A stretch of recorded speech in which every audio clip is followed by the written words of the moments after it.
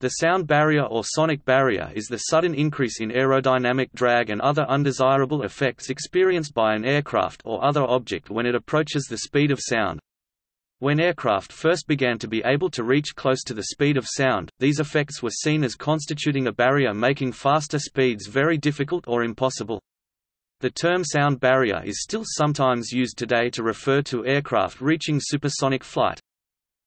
In dry air at 20 degrees Celsius (68 degrees Fahrenheit), the speed of sound is 343 meters per second, about 767 miles per hour, 1234 kilometers per hour or 1125 feet per second.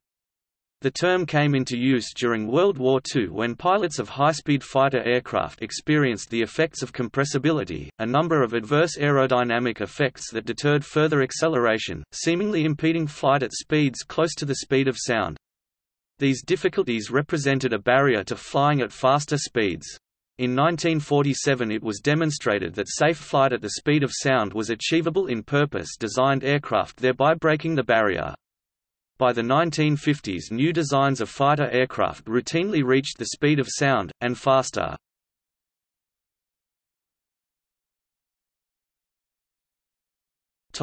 History. Some common whips such as the bull whip or stock whip are able to move faster than sound. The tip of the whip exceeds this speed and causes a sharp crack—literally a sonic boom. Firearms made after the 19th century have generally had a supersonic muzzle velocity. The sound barrier may have been first breached by living beings some 150 million years ago. Some paleobiologists report that, based on computer models of their biomechanical capabilities, certain long-tailed dinosaurs such as Apatosaurus and Diplodocus may have been able to flick their tails at supersonic speeds, creating a cracking sound. This finding is theoretical and disputed by others in the field. Meteors entering the Earth's atmosphere usually, if not always, descend faster than sound.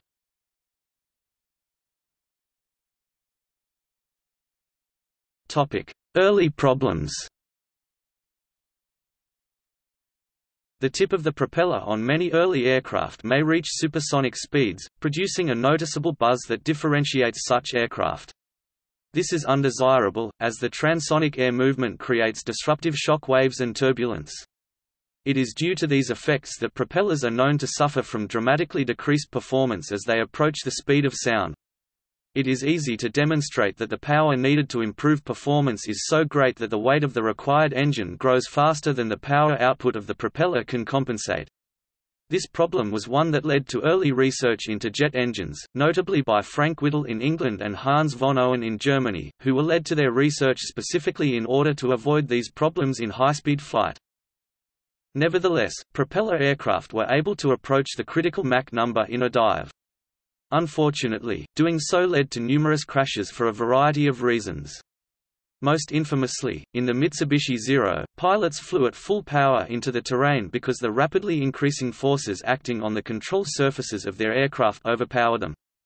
In this case, several attempts to fix it only made the problem worse. Likewise, the flexing caused by the low torsional stiffness of the Supermarine Spitfire's wings caused them, in turn, to counteract aileron control inputs, leading to a condition known as control reversal. This was solved in later models with changes to the wing. Worse still, a particularly dangerous interaction of the airflow between the wings and tail surfaces of diving Lockheed P-38 Lightnings made pulling out of dives difficult. However, the problem was later solved by the addition of a dive flap that upset the airflow under these circumstances. Flutter due to the formation of shock waves on curved surfaces was another major problem, which led most famously to the breakup of de Havilland Swallow and death of its pilot, Geoffrey de Havilland Jr. 27 September 1946. A similar problem is thought to have been the cause of the 1943 crash of the Bi-1 rocket aircraft in the Soviet Union. All of these effects, although unrelated in most ways, led to the concept of a barrier, making it difficult for an aircraft to exceed the speed of sound.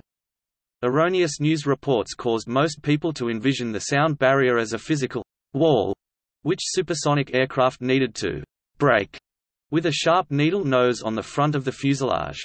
Rocketry and artillery experts' products routinely exceeded Mach 1, but aircraft designers and aerodynamic engineers during and after World War II discussed Mach 0.7 as a limit dangerous to exceed.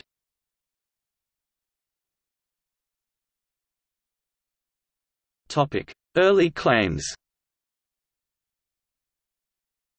During World War II and immediately thereafter, a number of claims were made that the sound barrier had been broken in a dive. The majority of these purported events can be dismissed as instrumentation errors.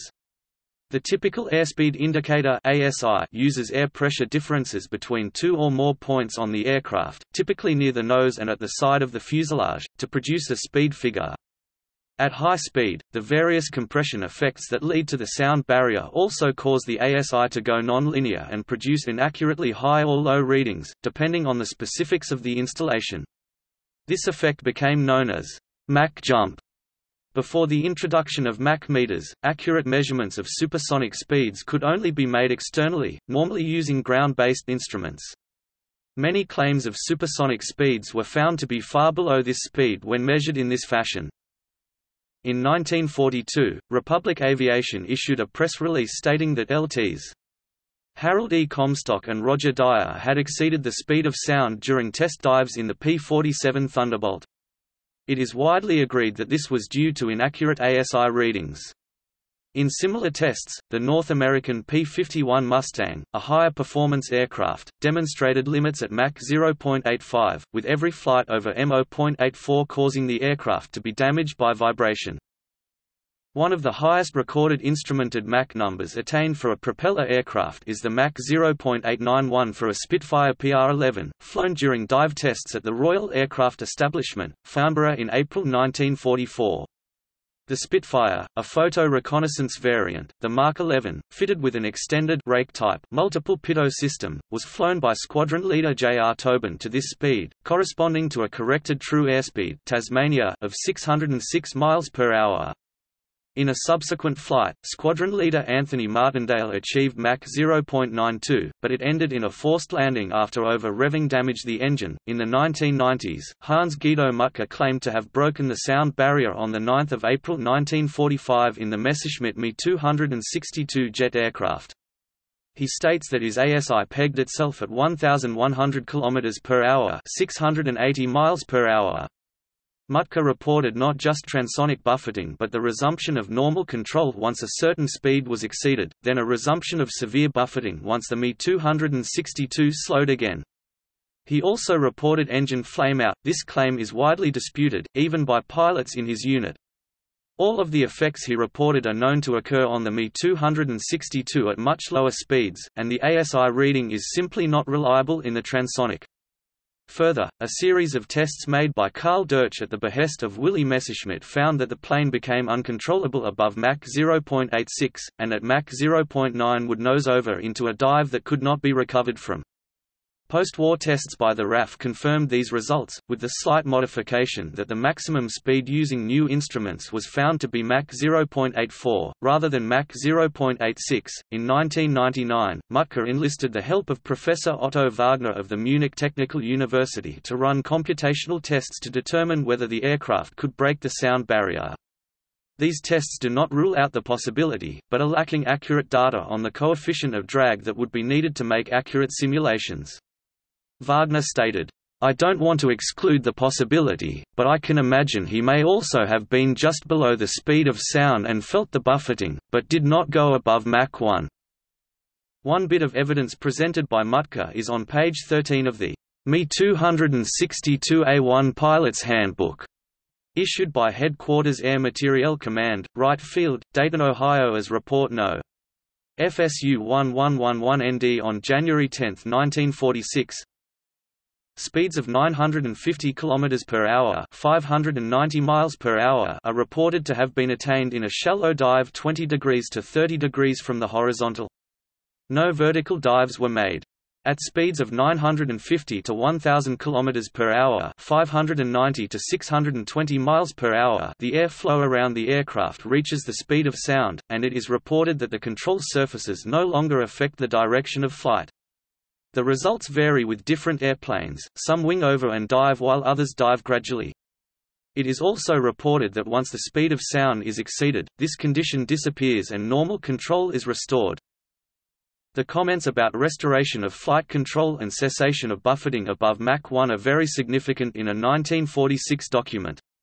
However, it is not clear where these terms came from, as it does not appear the U.S. pilots carried out such tests. In his 1990 book ME 163, former Messerschmitt Me 163, Comé pilot Mano Ziegler claims that his friend, test pilot Heini Dittmar, broke the sound barrier while diving the rocket plane, and that several people on the ground heard the sonic booms. He claims that on 6 July 1944, Dittmar, flying Me 163 BV-18, bearing the Stammkennzeichen alphabetic code VA+SP, was measured traveling at a speed of 1,130 km per hour, 702 miles per hour. However, no evidence of such a flight exists in any of the materials from that period, which were captured by Allied forces and extensively studied.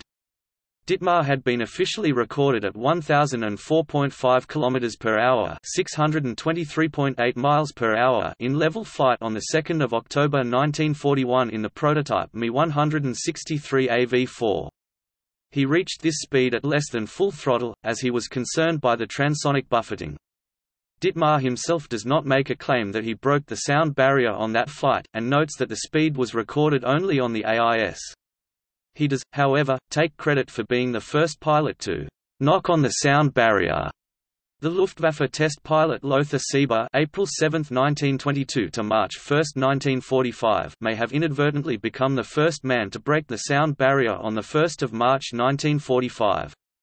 This occurred while he was piloting a Bachem Bar 349 Natter for the first manned vertical takeoff of a rocket in history. In 55 seconds, he traveled a total of 14 kilometers (8.7 miles). The aircraft crashed and he perished violently in this endeavor. There are a number of unmanned vehicles that flew at supersonic speeds during this period, but they generally do not meet the definition. In 1933, Soviet designers working on ramjet concepts fired phosphorus-powered engines out of artillery guns to get them to operational speeds. It is possible that this produced supersonic performance as high as Mach 2, but this was not due solely to the engine itself. In contrast, the German V-2 ballistic missile routinely broke the sound barrier in flight, for the first time on 3 October 1942. By September 1944, V-2s routinely achieved Mach 4 (1,200 meters per second) or 3,044 miles per hour during terminal descent.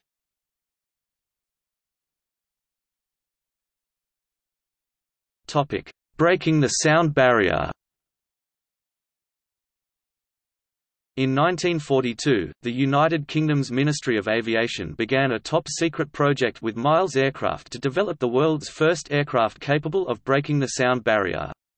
The project resulted in the development of the prototype Miles M.52 turbojet-powered aircraft, which was designed to reach 1,000 miles per hour (417 meters per second, 1,600 kilometers per hour) over twice the existing speed record in level flight, and to climb to an altitude of 36,000 feet (11 kilometers) in 1 minute 30 seconds. A huge number of advanced features were incorporated into the resulting M.52 design, many of which hint at a detailed knowledge of supersonic aerodynamics. In particular, the design featured a conical nose and sharp wing leading edges, as it was known that round-nosed projectiles could not be stabilized at supersonic speeds. The design used very thin wings of biconvex section proposed by Jakob Ackeret for low drag. The wing tips were clipped to keep them clear of the conical shock wave generated by the nose of the aircraft. The fuselage had the minimum cross-section allowable around the centrifugal engine with fuel tanks in a saddle over the top. Another critical addition was the use of a power-operated stabilator, also known as the all-moving tail or flying tail, a key to supersonic flight control which contrasted with traditional hinged tailplanes, horizontal stabilizers connected mechanically to the pilot's control column. Conventional control surfaces became ineffective at the high subsonic speeds then being achieved by fighters in dives, due to the aerodynamic forces caused by the formation of shockwaves at the hinge and the rearward movement of the center of pressure, which together could override the control forces that could be applied mechanically by the pilot, hindering recovery from the dive. A major impediment to early transonic flight was control reversal, the phenomenon which caused flight inputs stick, rudder to switch direction at high speed. It was the cause of many accidents and near accidents. An all-flying tail is considered to be a minimum condition of enabling aircraft to break the transonic barrier safely, without losing pilot control. The Miles M.52 was the first instance of this solution, and has since been universally applied.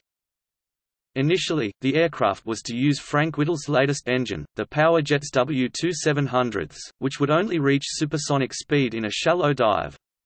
To develop a fully supersonic version of the aircraft, an innovation incorporated was a reheat jet pipe, also known as an afterburner. Extra fuel was to be burned in the tailpipe to avoid overheating the turbine blades, making use of unused oxygen in the exhaust. Finally, the design included another critical element, the use of a shock cone in the nose to slow the incoming air to the subsonic speeds needed by the engine. Although the project was eventually cancelled, the research was used to construct an unmanned missile that went on to achieve a speed of Mach 1.38 in a successful, controlled transonic and supersonic level test flight. This was a unique achievement at that time which validated the aerodynamics of the M.52. Meanwhile, test pilots achieved high velocities in the tailless, swept-wing de Havilland DH-108. One of them was Jeffrey de Havilland Jr., who was killed on 27 September 1946 when his DH-108 broke up at about Mach 0.9. John Derry has been called Britain's first supersonic pilot because of a dive he made in a DH-108 on 6 September 1948.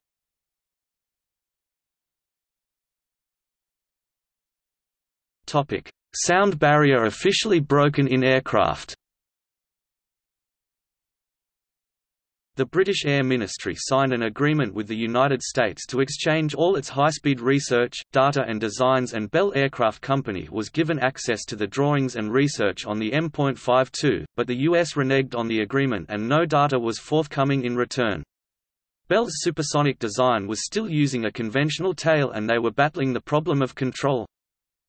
They utilized the information to initiate work on the Bell X-1. The final version of the Bell X-1 was very similar in design to the original Miles M.52 version. Also featuring the all-moving tail, the XS-1 was later known as the X-1.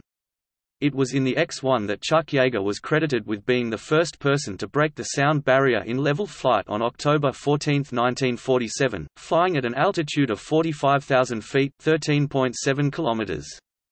George Welch made a plausible but officially unverified claim to have broken the sound barrier on 1 October 1947, while flying an XP-86 Sabre. He also claimed to have repeated his supersonic flight on October 14, 1947, 30 minutes before Yeager broke the sound barrier in the Bell X-1. Although evidence from witnesses and instruments strongly imply that Welch achieved supersonic speed, the flights were not properly monitored and are not officially recognized.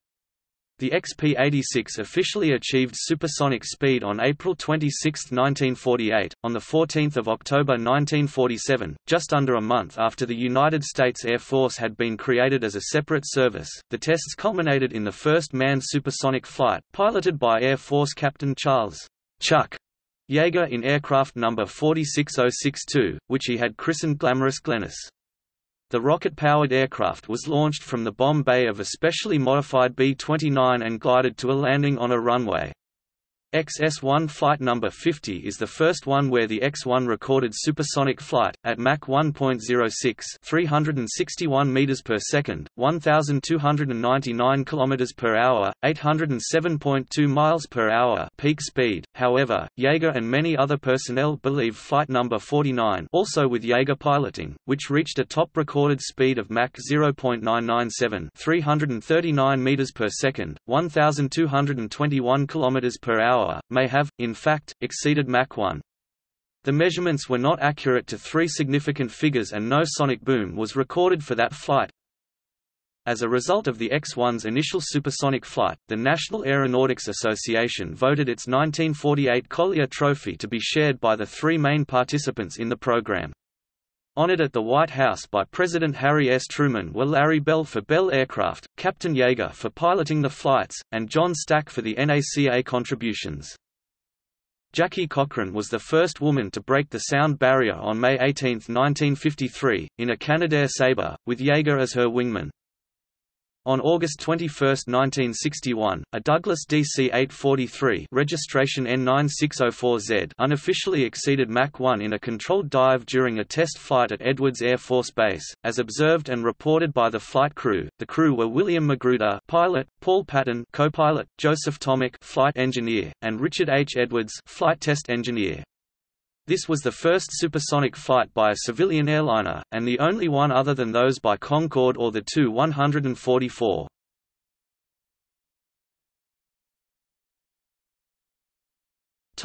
The sound barrier understood. As the science of high-speed flight became more widely understood, a number of changes led to the eventual understanding that the sound barrier is easily penetrated, with the right conditions. Among these changes were the introduction of thin swept wings, the area rule, and engines of ever-increasing performance.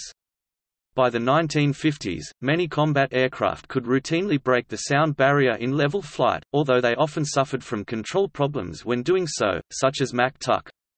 Modern aircraft can transit the barrier without control problems. By the late 1950s, the issue was so well understood that many companies started investing in the development of supersonic airliners, or SSTs, believing that to be the next natural step in airliner evolution. However, this has not yet happened. Although the Concorde and the Tupolev Tu-144 entered service in the 1970s, both were later retired without being replaced by similar designs. The last flight of a Concorde in service was in 2003. Although Concorde and the Tu-144 were the first aircraft to carry commercial passengers at supersonic speeds, they were not the first or only commercial airliners to break the sound barrier. On 21 August 1961, a Douglas DC-8 broke the sound barrier at Mach 1.012 or 1,240 km per hour (776.2 miles per hour) while in a controlled dive through 41,088 feet (12,510 meters). The purpose of the flight was to collect data on a new design of leading edge for the wing. A China Airlines 747 may have broken the sound barrier in an unplanned descent from 41,000 feet (12,500 meters) to 9,500 feet (2,900 meters) after an in-flight upset on 19 February 1985. It also reached over 5 grams.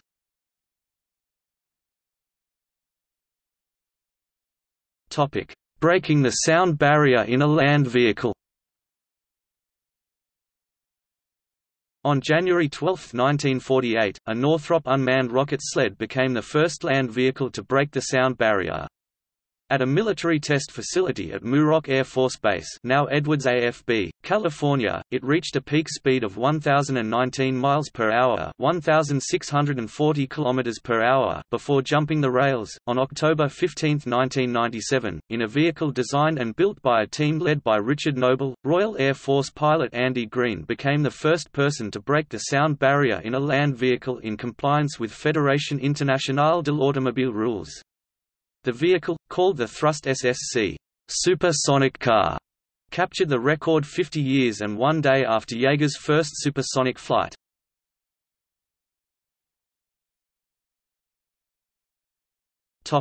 Breaking the sound barrier as a human projectile.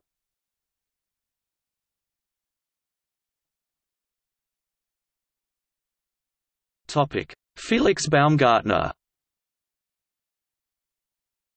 In October 2012, Felix Baumgartner, with a team of scientists and sponsor Red Bull, attempted the highest sky dive on record. The project would see Baumgartner attempt to jump 120,000 feet (36,580 meters) from a helium balloon and become the first parachutist to break the sound barrier. The launch was scheduled for October 9, 2012, but was aborted due to adverse weather. Subsequently, the capsule was launched instead on October 14. Baumgartner's feat also marked the 65th anniversary of U.S. test pilot Chuck Yeager's successful attempt to break the sound barrier in an aircraft. Baumgartner landed in eastern New Mexico after jumping from a world record 128,100 feet (39,045 meters) or 24.26 miles, and broke the sound barrier as he traveled at speeds up to 833.9 miles per hour (1,342 kilometers per hour) or Mach 1.26. In the press conference after his jump, it was announced he was in free fall for 4 minutes, 18 seconds, the second longest free fall after the 1960 jump of Joseph Kittinger for 4 minutes, 36 seconds.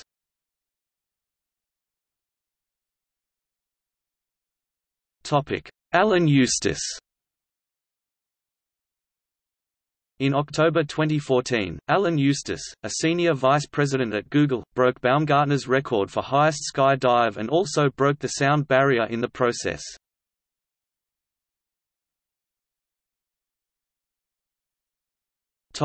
Legacy. David Lean directed The Sound Barrier, a fictionalized retelling of the de Havilland DH-108 test flights.